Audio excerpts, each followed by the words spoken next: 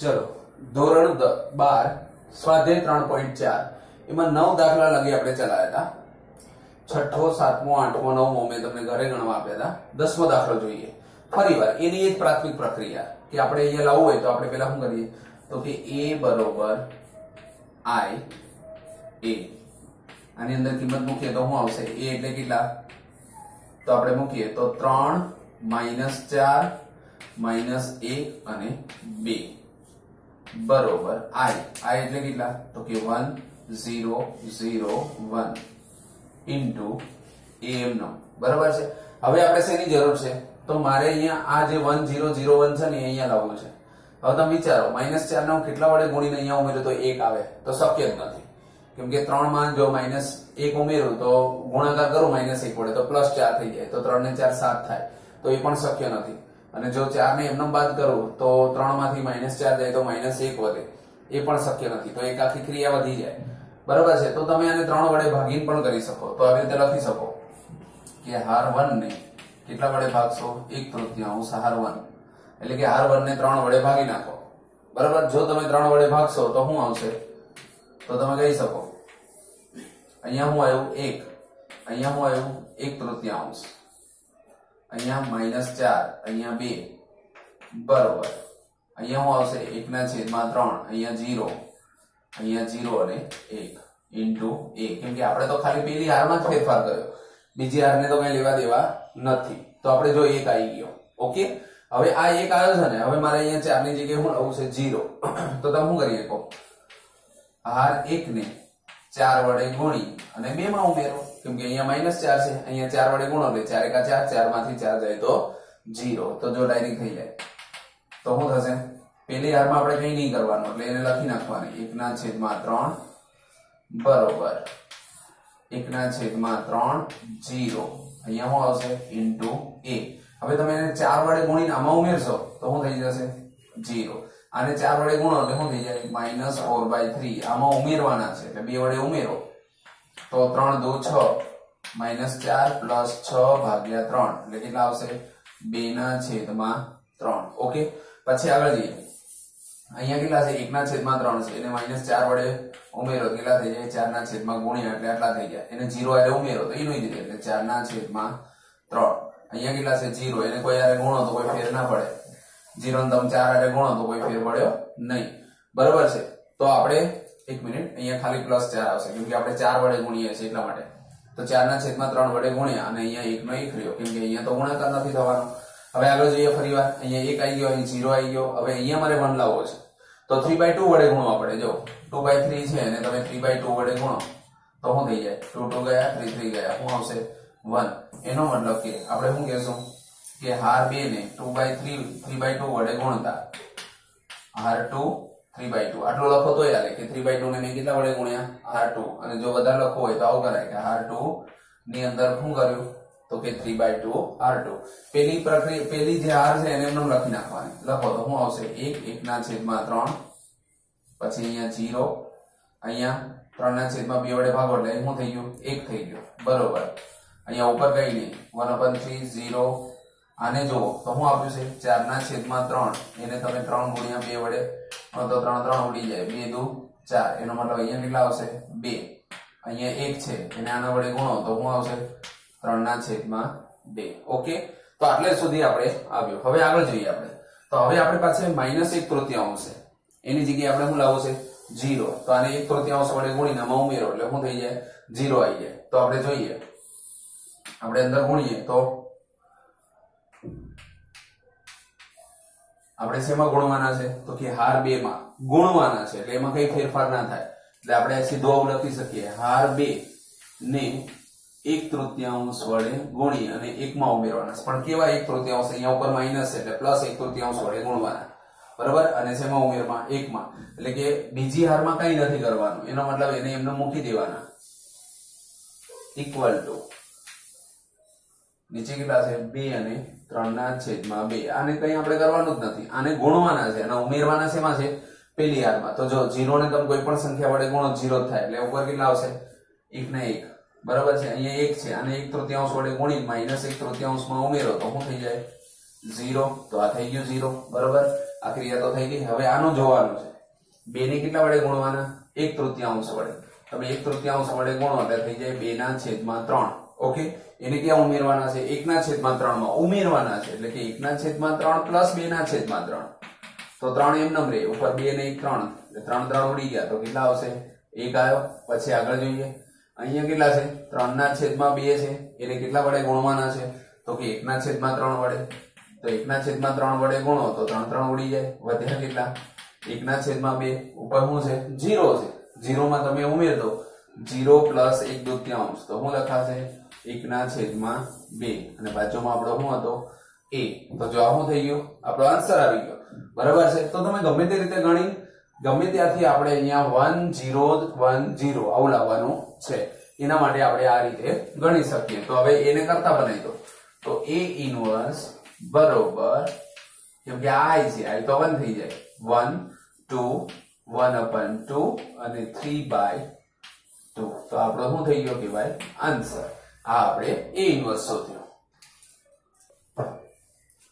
ચલો જુઓ હવે જેમ 10 દાખલા ગણ્યા એમાં 11મો 12મો 13મો 14મો આ બધા એક જ રીતના છે બરોબર જો અહીંયા તમે જો અહીંયા 1 લાવવું હોય તો ખાલી આને આટલા બદલી કરશો એટલે ઉપર 1 આવી જશે અથવા તો આને 1 વડે ગુણીને આમાં -1 વડે ગુણીને આમાં જવા દો એટલે થઈ ગયું હવે અહીંયા 6 છે અહીંયા 2 છે હવે 2 છે -2 છે અને અહીંયા 6 છે તો એ ના થાય તો 6 વડે ભાગવા પડે અથવા તો 3 2 6 કરીને અંદર ઉમેરો તો પાછો 0 થઈ જાય બરાબર છે એટલે કાં તો અદલા બદલી કરો અને પછી બાદબાકી કરીને સરવાળો ગુણાકાર કરો એ તમારી રીતે કરજો ન આવડે તો મને પૂછજો કાં તો 6 વડે ભાગી નાખો તો પણ જવાબ આવશે પછી અહીંયા 2 છે -1 જો આ તો ઈઝી -1 ને ઉપર બાદ કરો ખાલી 1 વડે ગુણીને આમાં જાવ તો 2 માંથી 1 જાય તો 1 જ આવે પછી અહીંયા 2 છે 4 છે આને ઉલટાઈ નખાય પછી અથવા તો 2 વડે ભાગી નાખો તોય થઈ જશે 2 વડે ભાગો એટલે 1 આવી જાય 1/2 એટલે પછી તમે આરામથી ગણી શકો તો 11 12 13 14 તમારે જાતે ગણવાના રહેશે જુઓ હવે અત્યાર સુધી આપણે જે દાખલા શીખ્યા પ્રાથમિક પ્રક્રિયામાં એમાં 2x2 હતા આની અંદર 3x3 છે એટલે કે ચોરસ શ્રેણિકમાં જુઓ તો 3 હાર અને 3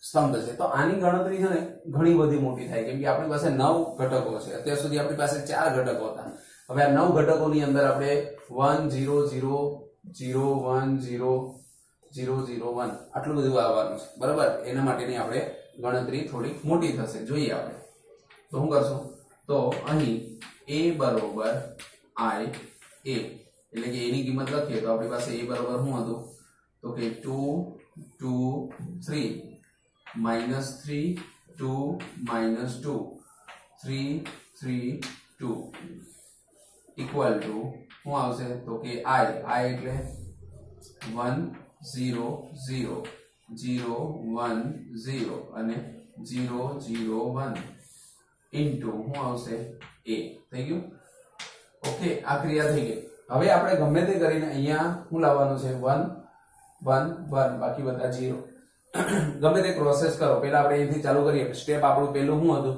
કે અહીંયા મારે 1 લાવવો છે તો જો અહીંયા 3 છે 3 માંથી 2 નો બાદ થાય 2 માંથી 2 બાદ કરો 0 થઈ જાય સરવાળો કરો તો આખું બદલી નાખવાનું ત્રીજી હાર છે ને એને પહેલી કરી દેવાની પહેલી હાર ને ત્રીજી અને પછી એમાંથી તમે 2 બાદ કરો તો સીધા 1 આવે એટલે આ ઈઝી રીત છે નહીં તો તમે 2 વડે ભાગો તો પછી એન્ડ સુધી તમારે 1/2 સમય લડવું પડશે બધે 1/2 1/3 એવું બધું આવશે એટલે પહેલા એવું જ વિચારવાનું કે અહીંયા 1 કેમ આવે તો આ જે હાર છે એને અહીંયા લઈ જાઓ અને આ હાર હતી એ અહીંયા આવતી રહે ઓકે તો આપણે શું કરશું તો કે હાર 1 અને 3 ની અદલા બદલી કરશું જે ક્રિયા અહીંયા લખો છો એને અહીંયા કૌંસમાં લખવાની r1 થી r3 તો જો આપણે હારમાં જ શીખ્યા છે એટલે બધી ક્રિયા હારમાં જ કરવાની માનો કે આ 3 ઉપર લઈ જાવ તો 3 - 2 અને 2 થઈ ગયું બીજી વચ્ચેની હાર તો એમનો હતી 2 2 અને 3 અને છેલ્લે જે હતી એ પહેલી હતી એ છેલ્લી થઈ ગઈ બરોબર એ જ વસ્તુ અહીંયા કરવાની 0 0 1 into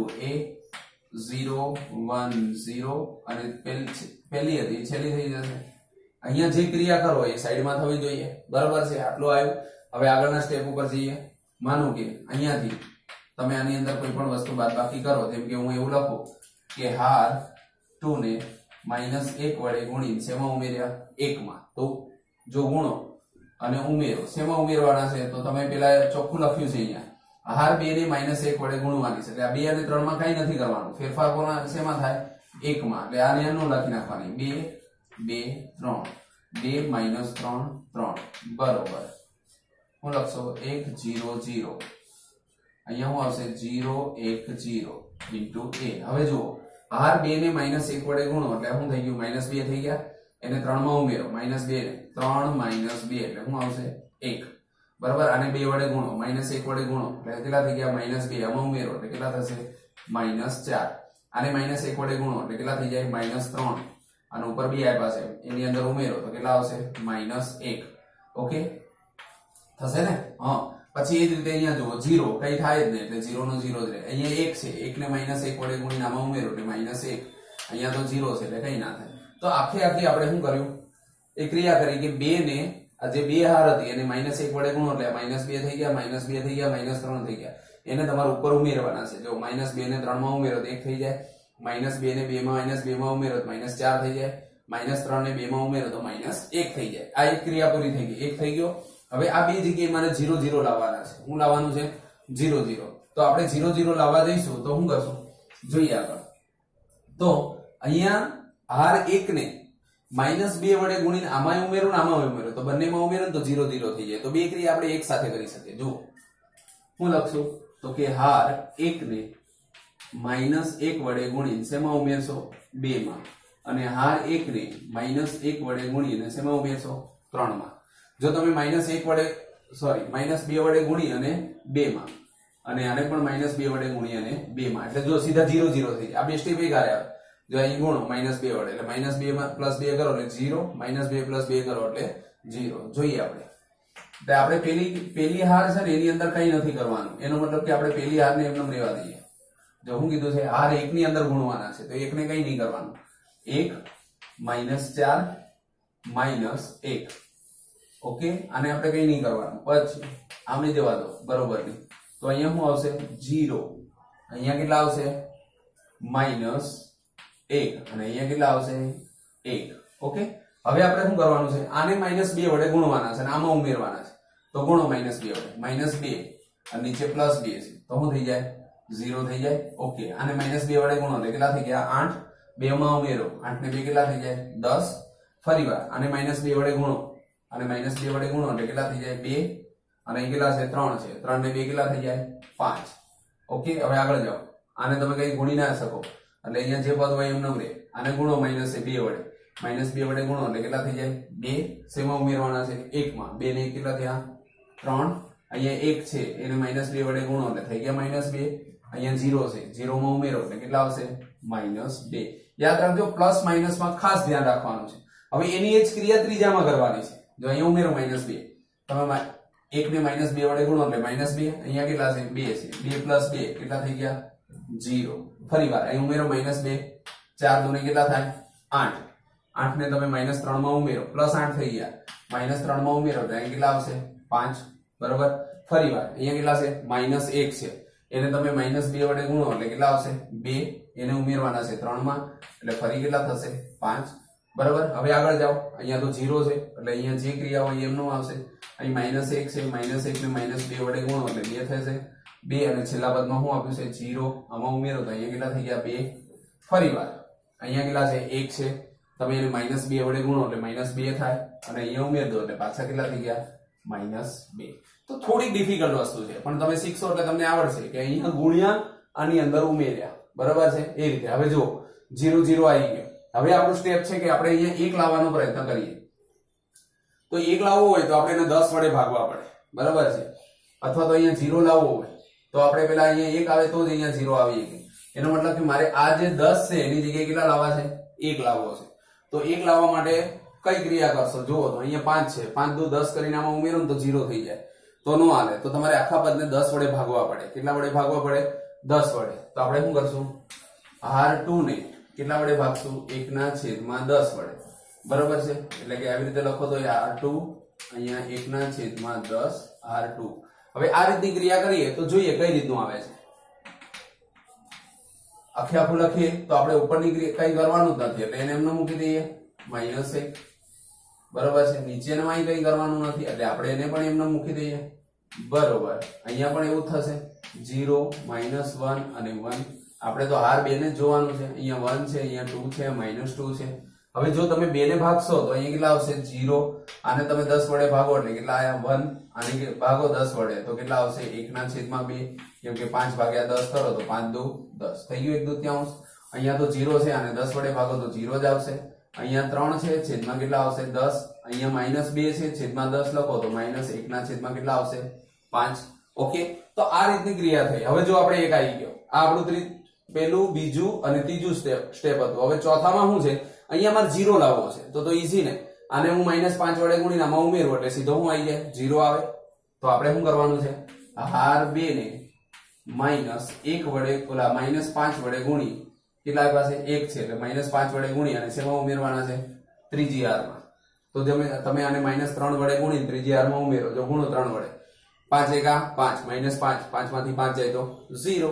બસ એ જ લાવવાનું છે. એ આવી ગયું. પછી આપણે અહીંયા સ્ટેપમાં 1 લાવવાના છે, પણ ત્યાં સુધી જે આવે તો કરીએ આપણે, બરાબર છે. તો જો આગળ જોઈએ તો શું આવશે, તો આપણે જે ક્રિયા કરવાની છે એ જોઈએ 2 -5 અને અહીંયા 3, બરાબર છે. હવે જે ક્રિયા કરશું એ જોઈએ આપણે.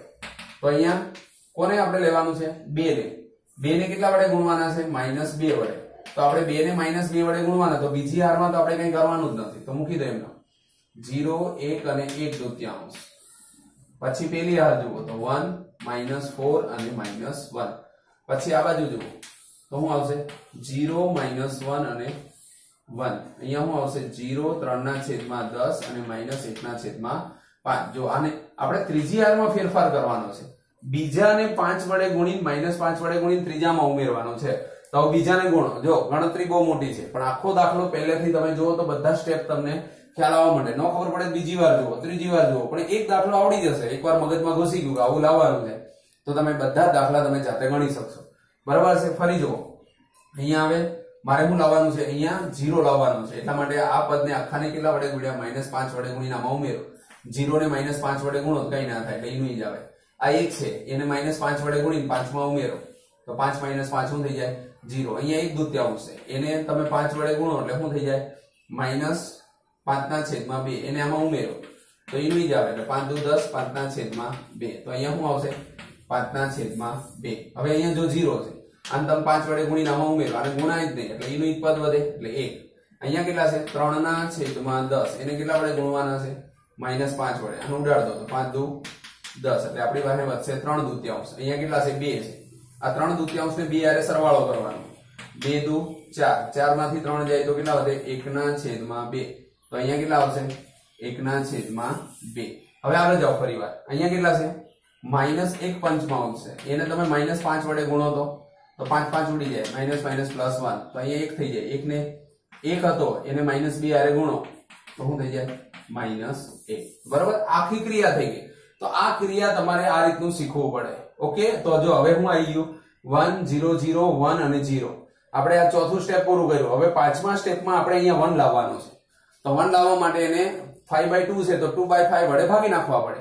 તો ખાલી એક જ કરવાનું. શું કરશું તો કે હાર 3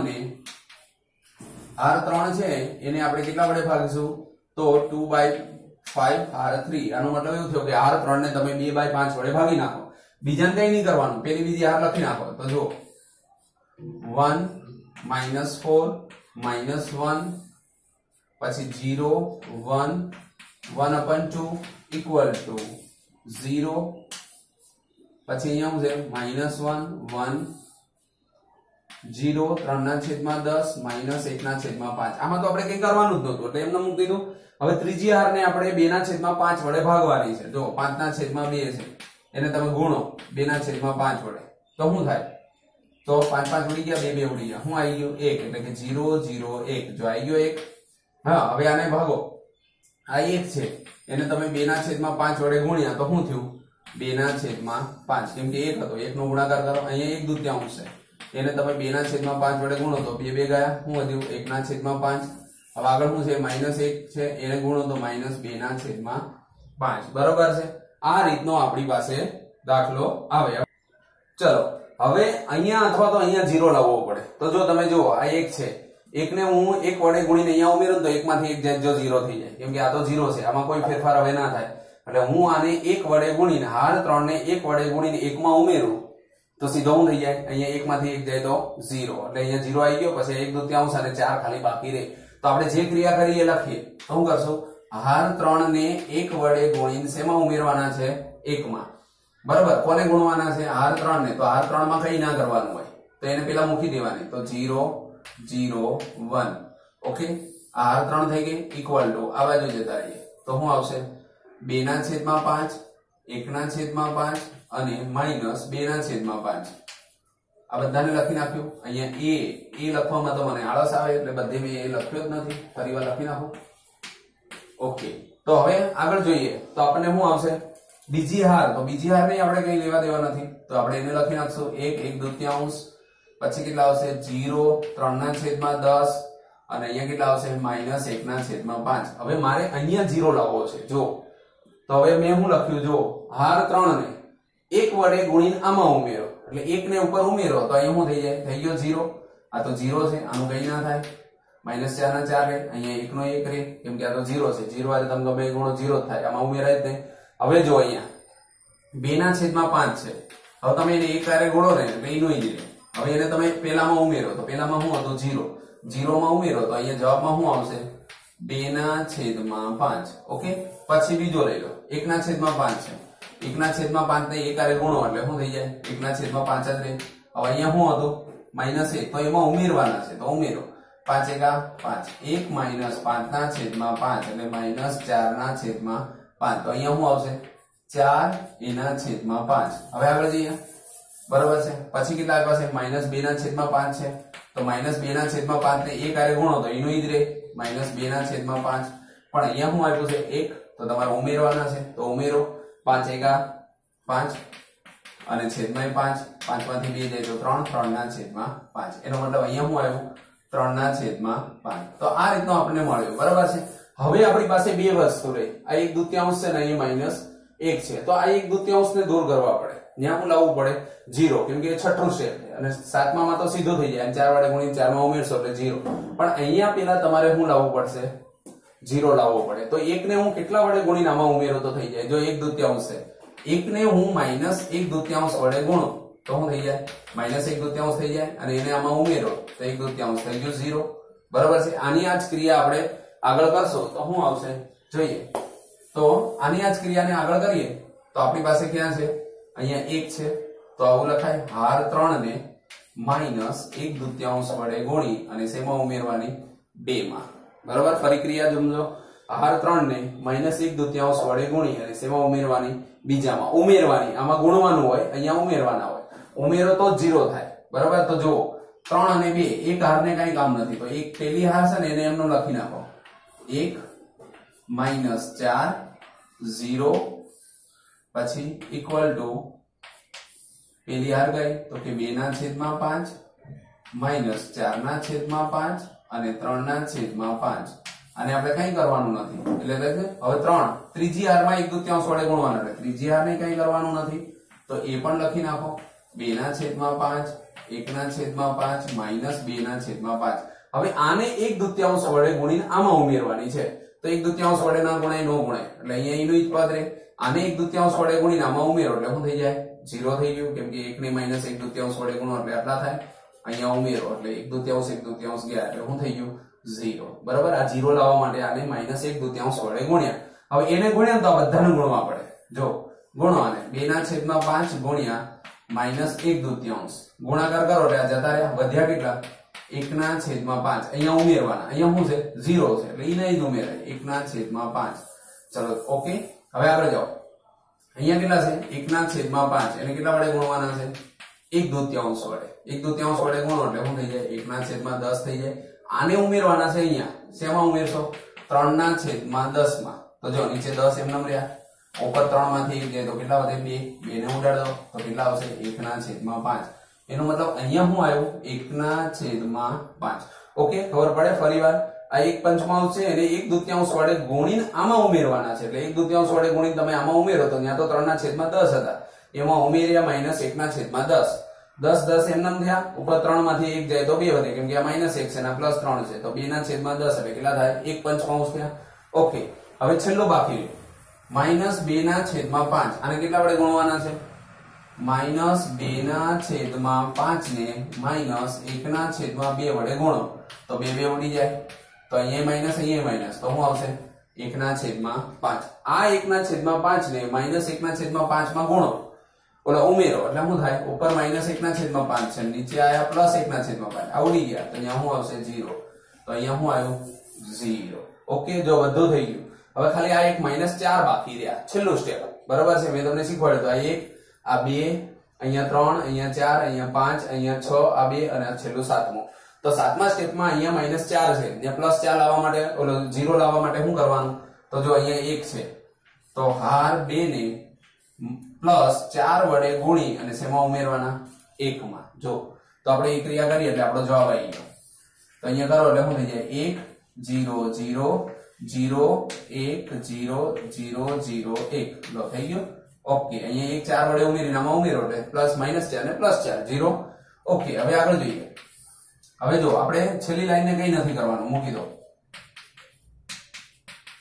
પછી બીજી લાઈનમાં કઈ નથી કરવાનું એને મૂકી દો -1/5 1/5 અને 0 જે ફેરફાર છે એ પહેલી લાઈનમાં છે હવે બીજી લાઈનને તમારે કેટલા વડે ગુણવાના છે 4 વડે તો ગુણો -1/5 ને તમે 4 વડે ગુણશો એટલે તમારી પાસે શું આવે -4/5 આવે હા હવે આને શેમાં ઉમેરવાના છે 2/5 માં તો ઉમેરો 2/5 4 માંથી 2 જાય તો 2 -2/5 ઓકે હવે બીજો આગળ દાખલો જુઓ 1/5 છે આને તમે 4 વડે ગુણો તો શું થાય 4/5 થાય ઓકે આને તમે ઉપર ઉમેરો તો -4/5 છે તો આ તો ઉડી ગયા એટલે અહીં શું આવશે 0 ફરી આગળ જાઓ અહીંયા 0 છે 0 ને તમે 4 વડે ગુણો તો કઈ ના થાય એટલે 3/5 તો આ જે હતી એ આખી ક્રિયા આપણે કરી એ શું આવ્યું ઇન્વર્સ આવ્યું બરાબર છે આ બહુ મોટી રીત છે પ્રાથમિક પ્રક્રિયાની પણ તમે 1 ને 2 વાર 3 વાર દાખલો ગણશો એટલે ઓટોમેટિક તમને લાઈટ થશે કે આની અંદર આપણે શું કરવાનું હોય બરાબર છે એટલે ફરીવાર આપણા સ્ટેપ યાદ રાખવાના પહેલા અહીં 1 લાવવાનો પછી અહીં 0 લાવવાનો પછી અહીંયા 1 લાવવાનો પછી અહીંયા 0 લાવવાનો પછી અહીંયા 1 લાવવાનો પછી અહીંયા 0 અને પછી અહીંયા એ આખું સ્ટેપ મેં તમને આગળના લેક્ચરમાં સમજાવ્યું તો કઈ રીતે લાવવાનું બરાબર ગમે તે રીતે તમારે 1 1 1 ને બાકીના 0 લાવવાના છે પછી એને તમે ભાગો ગુણો ગમે તે એવું નહીં કે આ જ રીતે ગણાય તમે અલગ રીતે આહાર અને સ્તંભને અલગ કરીને કર્યું હોત ને પહેલેથી 3 વડે ભાગી નાખ્યો હોત તો રીત આખી બદલાઈ જાય બરાબર છે પણ ગમે તે રીતે આટલું તમારે આવવું જોઈએ તો આખો જવાબ થઈ ગયો એને અહીંયા લઈ લો એટલે a ઇન્વર્સ બરોબર -2/5 0 3/5 -1/5 1/5 0 2/5 1/5 અને -2/5 a ઇન્વર્સ ની કિંમત આવી ગઈ એટલે આ 1 છે અને a ઇન્વર્સ ને અહીંયા મૂકી દેવાનું એટલે તમારો જવાબ આવી જશે આ દાખલાને તમે પ્રેક્ટિસ કરી શકો અને આની પછીનો દાખલો છે જે 11 નંબરનો એ આગળનો 16 નંબરનો એ પણ તમે દાખલો ગણી શકો ઓકે